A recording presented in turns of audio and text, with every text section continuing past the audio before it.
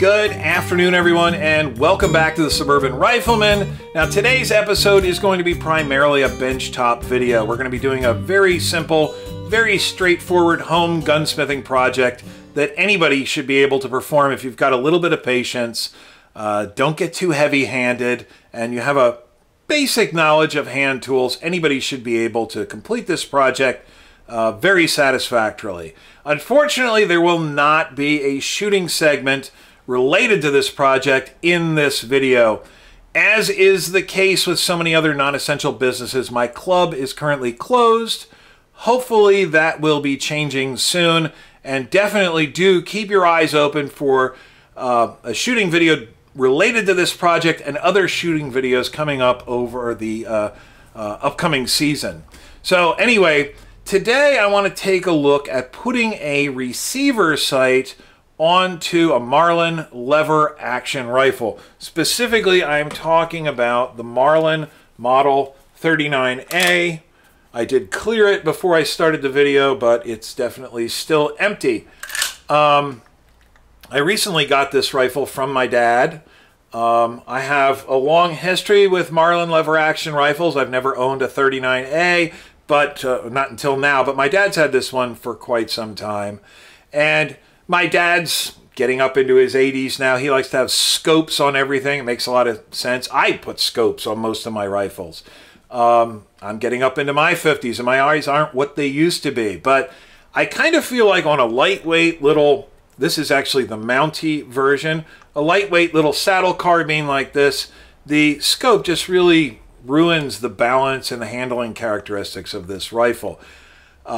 So on most of my lever action rifles, I like to install a receiver mounted peep sight. When we do the shooting video regarding this project, I will go into much more detail about why I'm putting the specific receiver sight that I am putting on this rifle. But anyway, for my purposes, I have chosen a receiver sight from Williams Gun Sight Company. I have some experience with Williams gun sight receiver sights on lever action rifles. This is my trusty old Marlin 336 in 30-30, and I have a Williams 5D model receiver sight mounted on this rifle. The 5D is pretty much, it's highly adjustable, but once you get it adjusted and get everything locked down, it's pretty much a set it and forget it type sight. It's very rugged. It's very precise. It allows you to shoot very instinctively, and it really does not move. I've been hunting with this rifle, black bear and deer, for about 20 years. When I take this rifle to bear camp or deer camp, we drag a picnic table out near the cabin, fire a couple of rounds. The rifle's always right on target. I haven't adjusted this sight in about 20 years probably, and it always puts the bullet exactly where I need it to go. And I've been very pleased with Williams. Lyman is still in business. Lyman makes some receiver sights. Redfield used to be like the gold standard in receiver sights. They're unfortunately no longer in business. And while they did produce quite a few receiver sights which would fit on my 39A, and they do come up with pretty much regularity on eBay, they sell for ridiculously high prices, and I didn't want to spend that kind of money. Now you can actually get a Williams 5D very similar to this one, which is made to fit the Marlin 39A, and it only costs about 35 bucks or so. The problem is I need a sight which is going to be much more adjustable. I'm using my 22s, as the channel name implies, in usually, not really suburban. I would describe my area more as semi-rural. But we've been trying to keep the noise levels down, not just when we're target shooting, but also when we're doing varmint control. So we've taken to using subsonic rimfire ammo, 22 long rifles specifically, and even more specifically, I really like the Ely subsonic hollow point. It has a really cavernous hollow tip, which expands the bullet very reliably, even at very slow speeds. And it's got a relatively long, high sectional density, high ballistic coefficient bullet. It performs really well even at longer ranges, but it has a very high arcing trajectory. So if I want to shoot much past 100 yards, I've got to be able to make pretty significant elevation adjustments with my sights. So the Williams receiver sight that I've settled on to install on my 39A is actually the Williams FP standing for Foolproof, 39 standing for 39A, TK. And TK stands for target knobs. The Williams Foolproof is a micrometer adjustable sight. They sell them without target knobs, but if you get the regular Foolproof without the target knobs, you need to have a screwdriver with you in the field to make adjustments to your sights.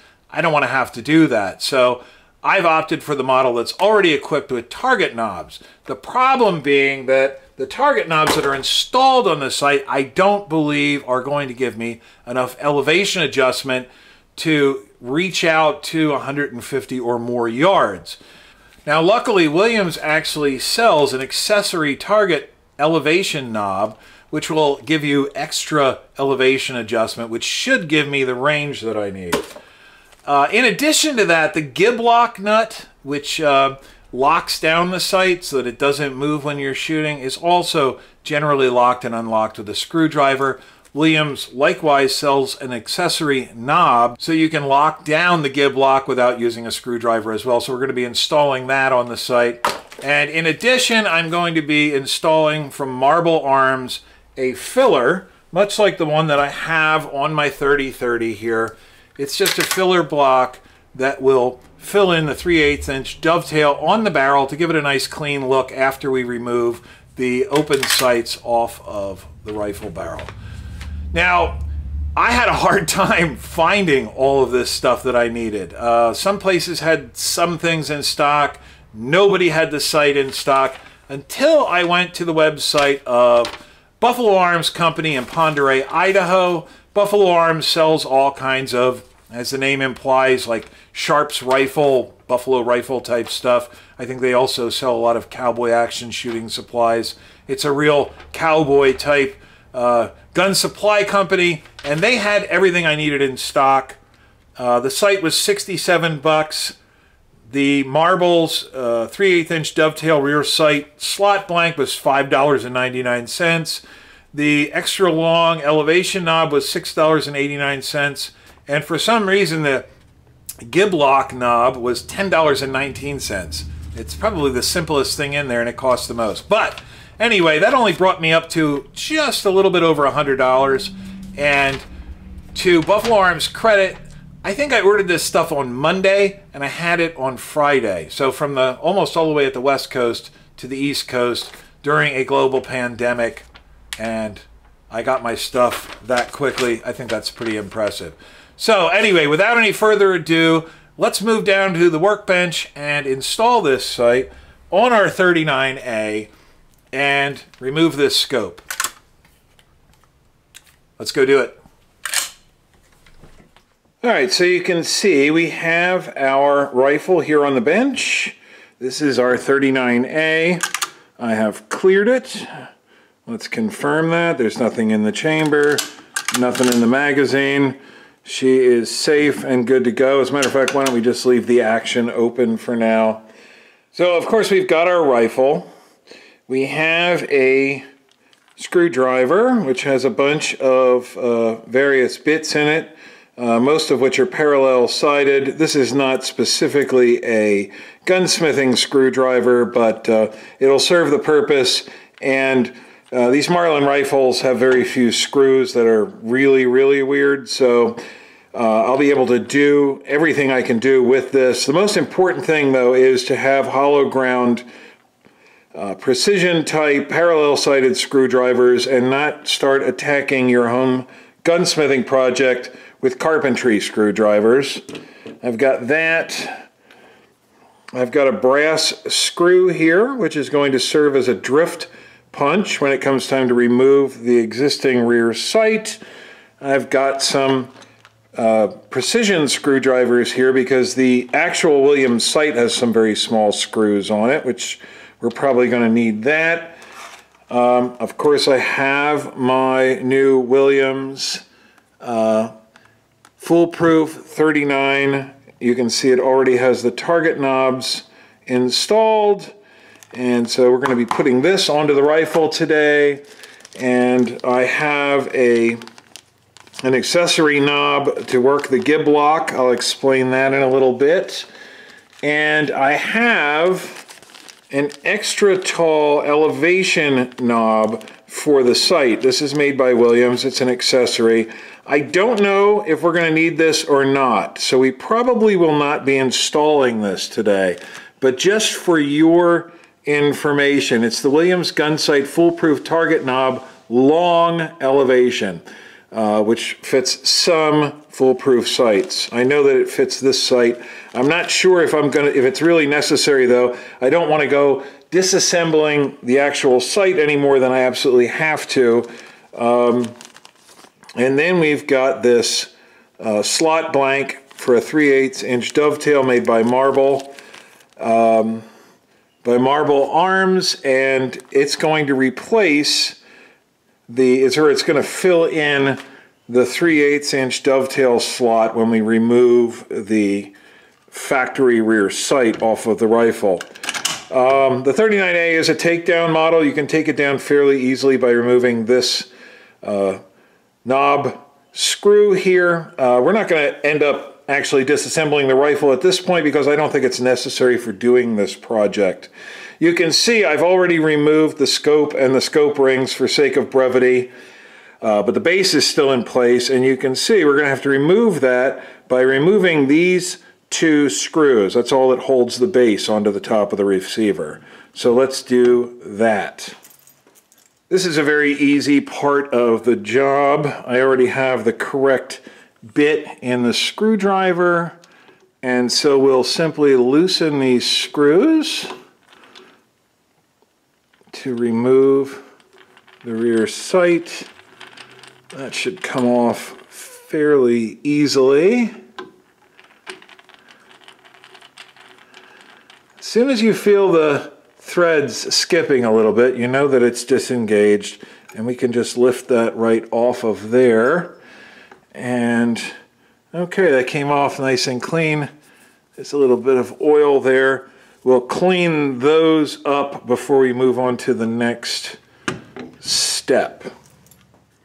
So I've got that fairly wiped down now. You can see there's two empty holes where the mounting screws were. There's a third hole, and that's got a filler screw in it. And I don't know what happened to the original filler screws for these holes.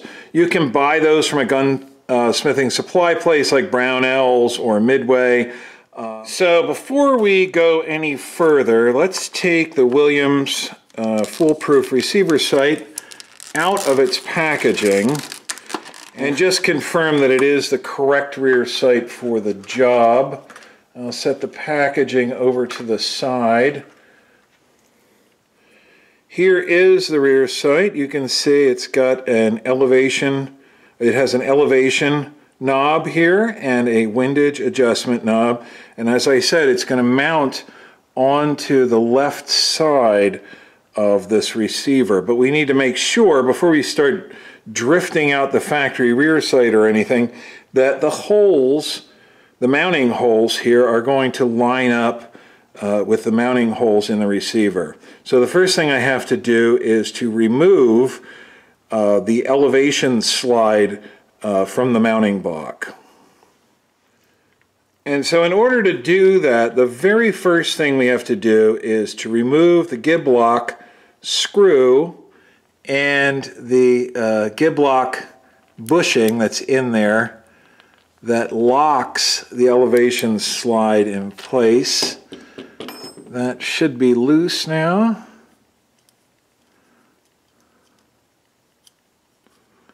I'll simply remove that. And keep in mind, this gib lock bushing has a slanted surface here which engages the bevel on the slide. So you've got to have that oriented correctly when you reinstall it into the rear sight. The second thing we've got to do is we need to remove the elevation lock screw, which is right there. I need to get one of my precision screwdrivers to do that. All right, so I have the correct precision screwdriver. and we will just carefully remove the elevation locking screw. If you want a more detailed instruction on how to really disassemble one of these Williams Foolproof sights, Williams themselves have a very comprehensive set of videos here on YouTube or other video hosting platforms to show you how to do that. So by turning the elevation screw now counterclockwise, you'll see, and it is micrometer adjustable, you'll feel the clicks, you'll see that the slide is moving upwards, and you've got to unscrew this the entire way to remove this slide. So we'll just keep spinning this around and around and around. There's a little ball detent in there that provides the clicking. And we've unscrewed it to the point now where we can take the slide right out. One of the two mounting screws is already in its hole and was held captive by that slide. The second mounting screw is in a little plastic bag that's going to go in this other hole. So let's just hold this up and confirm that those holes line up with the mounting holes, and it appears that they do. So our first step is complete. So now we'll set this aside with everything else, and we'll go ahead and remove these two filler screws, and they should unscrew fairly easily. They're tiny little things, so be careful not to lose them. Neither of them was terribly tight. So we're going to go ahead with the project. I don't want to wait. The sight is going to overhang this hole, so I'm going to have to remove it again, or at least I'm going to have to remove the elevation slide from it in the future. But I don't want to wait a week or two until I can get filler screws to do this. So we're just going to proceed without worrying about those filler screw holes for the moment. Okay, so we've immediately come up against another problem, which I was going to address right away, but it turns out like it's going to be a little bit more difficult than I thought. I had mentioned in the intro that I was going to replace the gib lock screw, which requires the use of a screwdriver, with this thumb adjustable knob. And I had read a few reviews talking about this where they said that they had to, the end user had to considerably reduce the length of the gib lock knob, and it looks like that's going to be the case here. It's got a lot more threads than the original gib lock screw does, like a lot more threads. And so I was going to, before I mounted the block, just run this right through, mark it, and then we were going to reduce the length of this. The problem is the hole is actually not threaded all the way through the block. It only screws into a certain point and stops, and I don't want to put any more pressure on it than absolutely necessary. So again, we're going to go forward with installation. I'm going to have to address this in the future. I'm going to end up taking this down to the machine shop probably and using the proper equipment to shorten this screw to the length of the original gib lock screw. But for the time being, we're going to use what came with the sight, and we'll just put this gib lock knob back in the bag for the moment, and that'll be for a future project. And mostly just for my own reference, this isn't really for you guys, just so I remember, I'm taking these two filler screws and I am also going to put them in this little Ziploc bag because that is a nice, safe place for them. So now, before we proceed any further, these Williams sights are quite robust. I don't have a lot of experience with the Foolproof micrometer adjustable sights. I do have some experience with the 5D sight, like the one on my Marlin 39a. So they're fairly robust, but you look at this thing, it's an aluminum sort of gantry with target knobs and everything on it. Overall, that's not probably the most robust setup in the world, so I don't want to go banging on the rifle after I've got this installed. So before we go ahead with installing the Williams sight, I'm going to try drifting out the factory rear sight and installing the Marlin 38a dovetail filler block that we have right here. So first thing I got to do is remove the rear sight. Now it is just in a dovetail. So it's drift adjustable left and right. They generally are not super tight. I have dealt with these in the past. They are meant to be drift adjustable for sighting purposes, so they can't be in there super tight. They just need to be tight enough that they don't move under normal use. So we're going to set up a little wooden block or a couple little wooden blocks, and we're going to use this brass screw and try drifting it out. Now, this is a handy tip that you might not know, and it holds true for most American firearms. It certainly holds true for Marlin. On American rifles, generally, the correct way to remove them is to hold the weapon with the muzzle pointed downrange in a vertical position like this. So you've clearly got a left and a right, and they almost always come out left to right and go in right to left. So I need to drift this rear sight base out of the dovetail in a left to right direction. So I'm going to get that set up a few minutes. You don't need to watch that, and we'll come back to actually drifting the thing out. All right, so the rear sight on this carbine was a bit more stubborn than I was hoping. Even though I have it spaced up with soft pine blocks, I was afraid of perhaps damaging this beautiful wood walnut forearm, and so I've just removed the forearm. There's two screws that go into the nose cap, one on either side. You remove those, you slide the nose cap forward, and just by wiggling this ever so slightly, you can get it to drop out and down. So I think I now have the sight where I need it to be, and I'll just finish drifting it out at this point. And it's coming out, and there it is. So we now have the rear sight removed, and we will put that stuff. You can see the dovetail block on this sight was simply a folded sheet metal affair. These are not the greatest rear sights in the world. Some of the open sights that Marlin has used over the years were made by Marbles, and they have nice machined pieces and stuff in them. This is not one of the better ones. However, this is a rifle from 1957 or 1958, so this is an original part. We definitely don't want to go losing that, so we're going to go ahead and drop that into the same Ziploc plastic bag that we put the filler screws for the side of the receiver in. I like to keep as much stuff consolidated from one project as I can, then I'll write it on the label, and then if I ever want to put the rifle back in the condition it was in when I got it, I have all the parts neatly organized.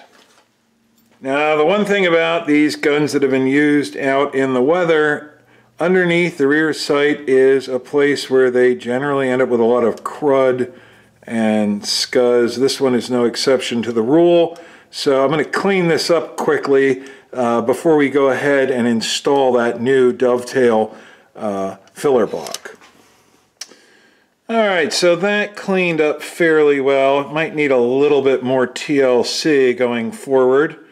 But we're going to go ahead and install now our Marlin 3/8" filler block. So let me get this out of this bag, and I will get right back to you. Okay, so some of you sharp-eyed continuity nerds may have noticed that our general layout here has changed a little bit. I got interrupted making this video, and it's been just about a week since the last step. This has just been sitting more or less untouched, although I had to put all the parts away. So the layout's a little bit different, but so it's been just about a week, and I thought, wow, that's great, because that'll give me a chance actually to source the little, oh, and by the way, this has been sitting in parts. The magazine tube is out, it's laying over there, so the rifle is still clear. I did check it earlier. There's no rounds in the gun for safety's sake, and I thought, well, it'll give me a great opportunity to source some more of these little filler screws to go in the top, and I was actually able to locate those through a trusted seller on eBay. I got actual Marlin factory filler screws, and luckily for me, they were delivered on Friday, and I was away in the mountains on a turkey hunting trip, so bright and early this morning, I went traipsing on down to the post office, only to find one of those frustrating yellow attempted delivery notices in my post office box. So apparently, even though they're tiny little microscopic screws, and I just bought a couple of them, they must have been put in a package that was too big to fit in my post office box. So we're just, as I said last week, we're going to soldier on without these. I do have the correct screws, and they'll get installed. An important thing to note is there are, if you buy these filler screws, there are two different varieties, at least for Marlin firearms. There's one that's just a straight threaded shank with a flat top on it. It's like the one that's installed here. And with those, they just have a little screwdriver slot in there. And with those, you put a little drop of Loctite, and you run them in till they're perfectly flush. This one's actually a bit below flush, which bothers me. I will be backing that one out and reinstalling it when I install the other two. The second type of screw is a positive stop screw, and it has a tiny little shoulder at the top end of the screw. It's not quite a screw head, but it's almost a screw head. Those you don't have to use any thread locker on. You run them in until the shoulder bears up against the receiver, and then you just barely snug them with like 2 fingers. You don't want to go cranking on them. Barely snug them, and that'll be enough to keep them in place. No thread locker. I don't like those because they do make a little bit of a bump here. Not enough to really obstruct anything, but I prefer the flush-mounted straight shanked screws with a little bit of thread locker. It makes a nice flat even surface. Unfortunately, I won't be able to show you those today, but I will be installing those in the next couple of days. It might have made sense to wait till I actually had them in hand and go ahead and install them, but I really don't think I'll have any time to do any shooting, any filming later this week, and I have time today, so we're just going to pretend like we got them, pretend like we installed them, and soldier on.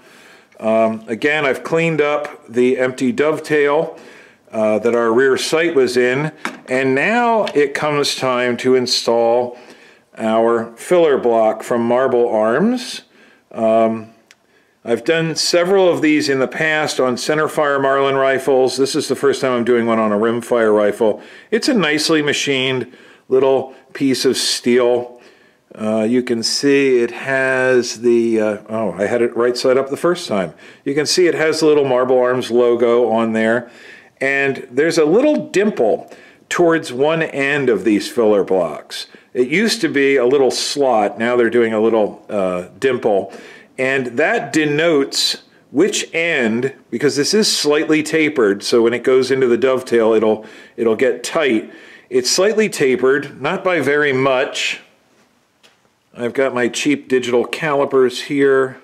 So on the undimpled end, the slot is about 0.32. On this end, it's about 0.31. So it's about 1/100 of an inch difference from one end to the other. So this is the end you want to put in first. Now, when I've done centerfire rifles in the past, I haven't really had to do any fitting of this block, but those were 1980s vintage rifles, and they were center fire. And you want to enter, and again, remember Remember, we went out left to right, so now we're going in right to left. And you want the block to enter the dovetail about halfway across the barrel, maybe even 3/4 of the way. This doesn't have to be super tight. Once we get it in there, as long as it's nice and snug, it's not going to move. And we don't want to risk expanding the dovetail in the barrel because we may want to put the factory rear sight back on it. We want that to fit nice and tight. Now, and also we don't want this to go in crooked. So the further you can get it to just slide in, the better aligned it's going to be before we start drifting it. Now you can see this one does not go in very far at all. And again, we don't want to modify the dovetail in the barrel, so we're going to modify this filler block a little bit. And the way I'm going to do that, I have a triangular piece of Norton stone here, and the angle on one of these triangular stones is exactly right to fit the slot here in this filler block. When you put it in there, you can feel, once you get it in there nice and square and tight, it doesn't rock at all. So we're going to put a couple little drops of oil on the stone, and we're going to take like 5 swipes on this side, and then 5 swipes on this side, and we'll try fitting it. And we'll see it slowly move over. Now, I'm not going to do that. It's a tedious process, so we're going to skip ahead, but I just want to let you know how I'm doing this. If you're the type of person who wants everything to be really, really solid, you could probably clamp this up in a vise as you're making it, making the adjustments. I find that I can do this pretty well by hand. It's very important, though, try to take so many swipes off this side and then so many swipes off that side. Keep it even so that your filler block doesn't end up being off one way or the other. So we'll be right back. It'll probably take me about 20 or 30 minutes to get this fit, and I'll come back and we'll drift that in. All right, so you guys can go ahead and thank me right now for sparing you the pain of watching me fit this filler block. I believe I said it was going to take about 20 or 30 minutes to get this stone down to fit into the 3/8 inch slot. And in fact, that was probably about 2 hours ago at this point. So I got it stoned down. It's important to be patient when you're doing this type of thing. Take your time, resist the urge to get out the Dremel tool or the bench grinder. I didn't show the installation, but I got it stoned down to where the filler block went about halfway. You want to get right to about where the apex of the barrel curve is, and then I used a hardwood block. Again, I supported the barrel with a piece of soft pine underneath to prevent any damage to the barrel, and I used a hardwood block and a wooden mallet to drift it the rest of the way in there. It's a good idea to put a couple of drops of high viscosity oil in there also. As you're drifting it in, that'll ease the fitting of one of these tight 3/8 dovetail blocks. I did use a brass punch at one point in time. I used that brass screw that I showed earlier in the video to take it back out after I test fit it with a piece of pine. And this must be very soft steel, because you can see that brass screw, brass being a lot softer than steel generally, did create a slight dent right there, but I think I can live with that. Overall, I think it looks very nice. It gives a nice clean look. I've seen some guys that have installed receiver sights and they just leave this 1/8 inch dovetail cut empty, and I always think that looks kind of crappy personally. I guess it's personal choice. So now we will reinstall the forearm, which I didn't show you it coming off, but I can show it going back on. Let me wipe this down quick.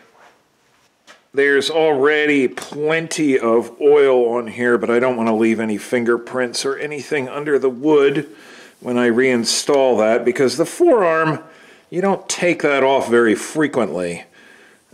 So I don't want to leave anything under there that might cause rust to set up. So this, you can see it's shaped to go into the front of the receiver like so, and you just rock it up into place, slide the nose cap back, and we'll install the two screws. One goes there and one goes there, and I'll be back in a moment, and then we will get to installing our receiver sight. Alright, so I think that looks pretty good. We've got our forearm back on there. These are a very tight fit. It can take a little bit of finesse to get these screws back in. Another thing, you just have to be very patient and very careful with. You definitely do not want to cross thread these or do anything weird. Finesse is the key. And just like fitting this filler block, any part of a project like this, if you're not confident in your own level of patience and in your own level of ability, there is absolutely no shame in securing the services of your friendly neighborhood gunsmith to do any portion of a project like this or even the whole thing. But I think that looks pretty good. I mean, this thing is really starting to come together to look like a miniature buffalo rifle. So let us one more time check and make sure that she's empty, even though I know that she is.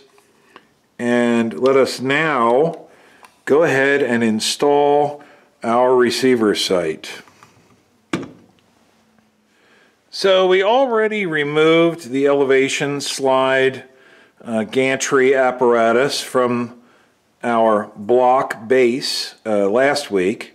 So now we simply need to attach the block base to these two screw holes. This one screw here, which serves a purpose inside the mechanism of the gun, does sit slightly proud of the steel. I've read online, I think some of the older Williams sight base blocks were not relieved for that. This one is. It's got a machined recess here, which will allow it to sit nice and flat on the side of our receiver.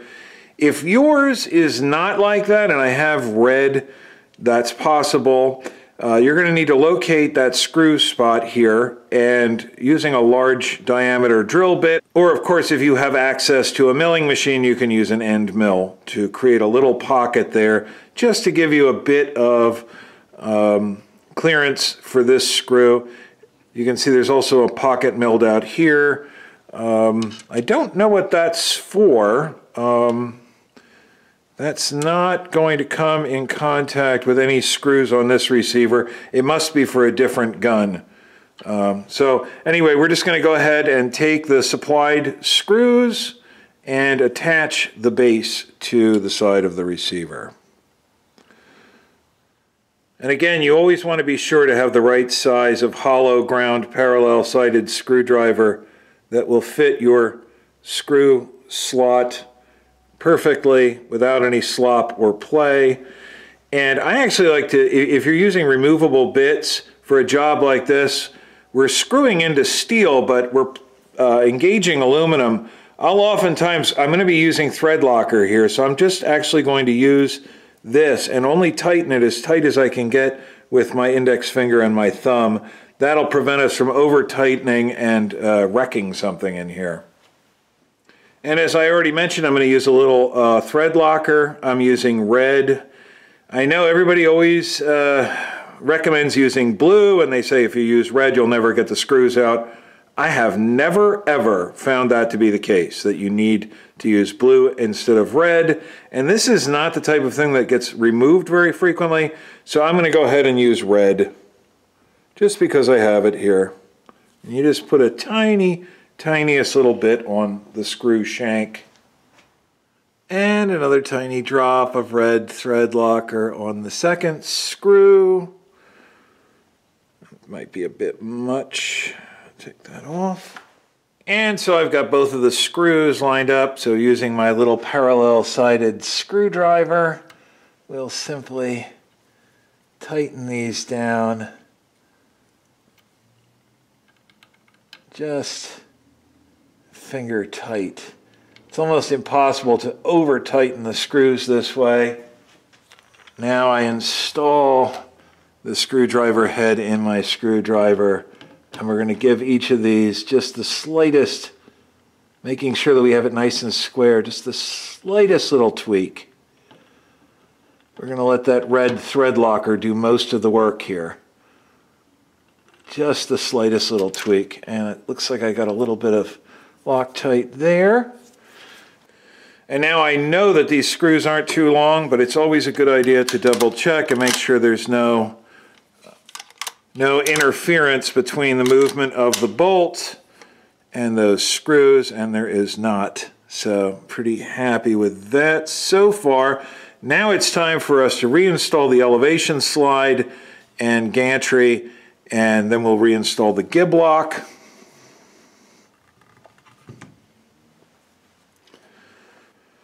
So the elevation slide is dovetailed, and it just goes right down in this little track.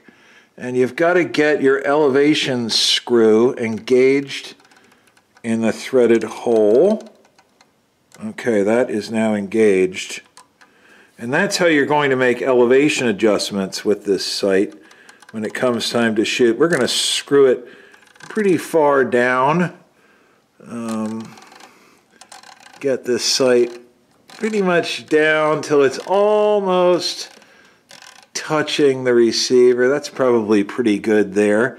Now you can see there's a little bit, actually there isn't much play, but what the gib lock does, and the gib lock again is this little bushing which is slanted on one side to engage that dovetail. That just drops into this hole once we get it aligned properly. And the gib lock screw goes in here. And this you definitely don't want to use Loctite on or crank it very hard, because this needs to be loosened every time you make an elevation adjustment in your sights. So we just make that one finger tight for the time being. And there it is. We've got elevation, we've got windage adjustments, and then the elevation adjustment lock, I forgot, that's going to need to be tightened down as well. But yeah, I was complaining about the scope being too bulky. This is such a diminutive rifle. This sight is actually rather bulky. I'm going to have to see how I like it, but that's all there is to installing it, and this should make for an interesting little iron-sighted long-range varmint control and plinking rifle. Of course, if I decide I don't like this, we can always go back to a scope. I doubt that I would reinstall the rear sight, but we might go ahead and mount the scope back on this if we decide we don't like this. But yeah, I think it looks pretty good. Now, that's pretty much all there is to this project. Let's move back into the studio and wrap this up. So I think all in all, this project went about as smoothly as could be reasonably expected. Once again, this 3/8 inch filler block from Marbles took a little bit more fitting than I'm used to. I have, as I mentioned, installed a couple of these on Marlin lever action rifles in the past, and none of them fit nearly as tightly as this one. None of them required as much stoning as I had to do on this one.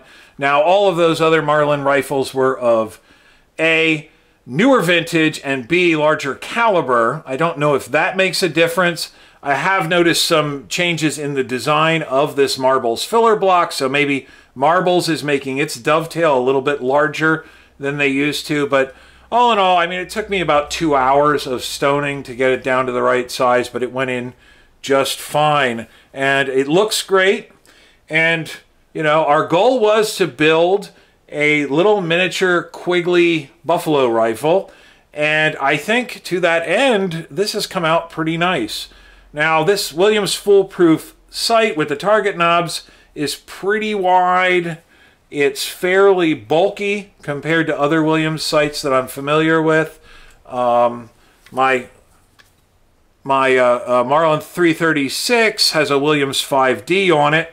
This is a much larger rifle, and the Williams 5D is a much simpler sight, so it doesn't add nearly quite the same dimensions that the Williams Foolproof does to the 39A. But I don't think this is outlandishly large or bulky. I think it's just going to take a little getting used to. It looks a little strange on this handy little saddle carbine right at the moment, but I think it's going to be just fine, and I think it's going to be just the ticket for this upcoming season's shooting shenanigans that we're going to be doing some varmint control and some plinking. Hopefully the club is going to open up soon so we can get out there. I'd also like to go down to my cousin's newly purchased farm in Maryland. I hear he's got a lot of groundhogs around the alfalfa and the corn, so hopefully we'll be taking care of some of that. I would look for all of those things coming up here on the channel. I'm going to try to split my time a little more evenly between the Suburban Rifleman and our sister channel, the Suburban Proletarian. I've got some other shooting ideas planned, some more lever action shooting as well. I actually just recently got another Marlin 336. This one's the virtual twin of my 3030, but this one's in 35 Remington. It's amazing. I got it in essentially brand new condition, just like I got my 3030. My 3030 was 20 years old when I got it. This one's probably older than that now, but they were both made in 1983. They have serial numbers that are only a few thousand units off of one another. I have not fitted a receiver sight to this rifle as of yet. I've only had the rifle about a week, but I am specifically leaving the Marbles factory semi-buckhorn rear sight on here to do some shooting experiments against my 3030. So that's going to be coming up. You're not going to want to miss any of that. The best way not to miss upcoming content is to become a subscriber.